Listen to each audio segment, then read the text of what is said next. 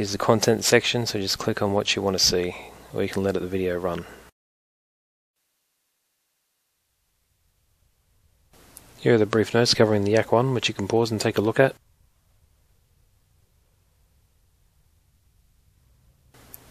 Okay, we're in the Yak-1 cockpit. We'll start off with the left side and we'll look at the tail wheel control first.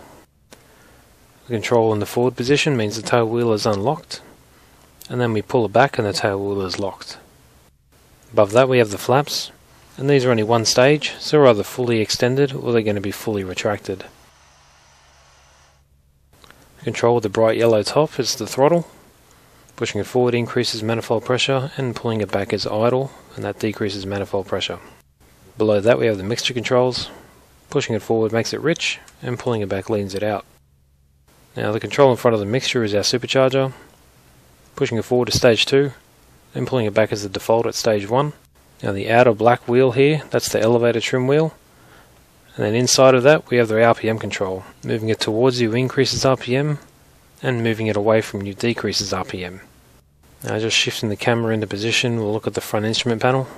Starting at the top and working our way around, we have the altimeter in meters and kilometers, the airspeed indicator in kilometers per hour, then the landing gear control.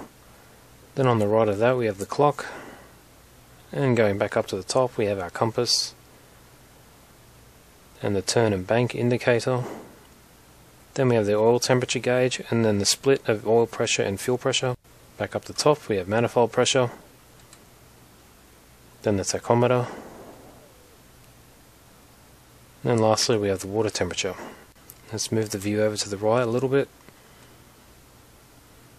We can see the landing gear indicator here. When the lights are green, gear is down and locked. When it's blank, it's in transition, and red is up and locked. That brown wheel is the oil radiator. Rotating it away from you opens the radiator, and pulling it towards you closes the radiator. And then moving over and looking at our lower right, we can see the water radiator in green. Again, rotating it away from you opens the radiator, and then rotating it towards you closes the radiator. You may have noticed that you haven't seen a fuel gauge yet, so looking out onto the wing, that's where the fuel gauge is. That's measured in litres. And above that you have the standard mechanical gear indicator. Visible means the gear is down, and when you don't see it, the gear is up. With the cockpit film all done, we'll look at how to start up the Yak-1. To start the Yak-1, we want to have the throttle inched forward a little bit, and then we have the RPM control fully away from us. Put the mixture to full rich, and ensure both radiators are closed, followed by pressing E to start the engine.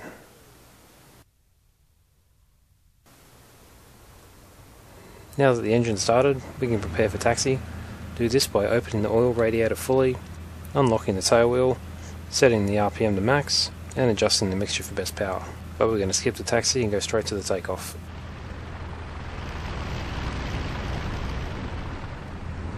Coming up to the runway now. As always, since you've been taxiing, you want to make sure your tail wheel is put back and in the lock position.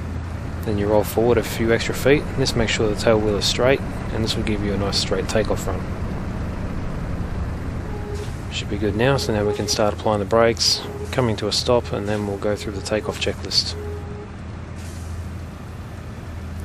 So we close the canopy, tail wheel is already locked, throttle is at idle, mixture put to fully rich, set our RPM for the maximum. Open the oil radiator if it isn't done so already. Open the water radiator fully. Then we're going to increase the throttle to maximum, and we want to rotate at about 200 kilometers per hour. Then we can retract that gear and begin climbing. Note that I'm not using flaps on this. That's because the flaps are fully deployed in the Yak, and that adds too much drag on takeoff. Now as we increase the throttle, we speed up and the nose will start pulling to the right, so you have to counter that with left rudder. So you want to do your best to keep it straight in the runway. Push the stick forward a tiny bit and get the tail wheel off the ground. Build up the airspeed. Then we're going to be rotating about 200 kilometers per hour. A gentle pull back on the stick, and we're up in the air. Now as we get airborne, make sure we have a positive rate of climb, so then we can raise the landing gear, and then we keep an eye for the two red lights to indicate the gear is up and locked. Then we'll adjust the mixture and go through the landing checklist. Alright, so for the Yak, we set ourselves up for a 200 km/h approach, and once we reach that point we have our RPM at 2200 and manifold pressure at 60. We close the water radiator to keep the temperature high. We make sure our gear is deployed at least by the end of the runway. We extend our flaps when the speed is below 250 km/h. Then we turn on base when the runway is 45 degrees between the wing and the tail. And for this Yak approach we're going to be using the military style base and final. So it's going to be one circular turn, which will be continuous all the way until final approach, and we'll roll out on final wings level at 1.5 km from threshold. Alright, so we're establishing downwind, we've lowered the gear, we're closing the radiator, and we're flying a reduced throttle while maintaining the same altitude to help bring our airspeed down to our goal of 200 km an hour.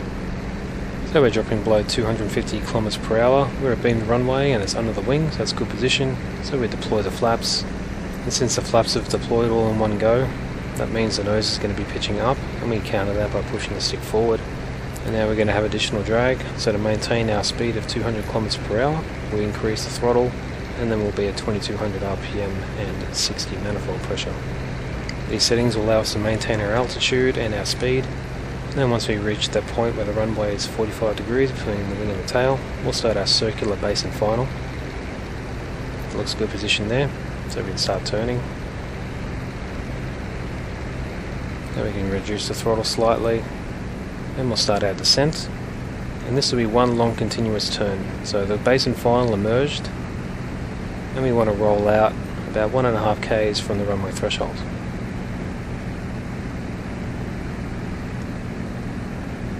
So as we roll level towards final, make sure we have that good sight picture of the runway, so we're not too high or too low. And we maintain our approach at 200 km/h.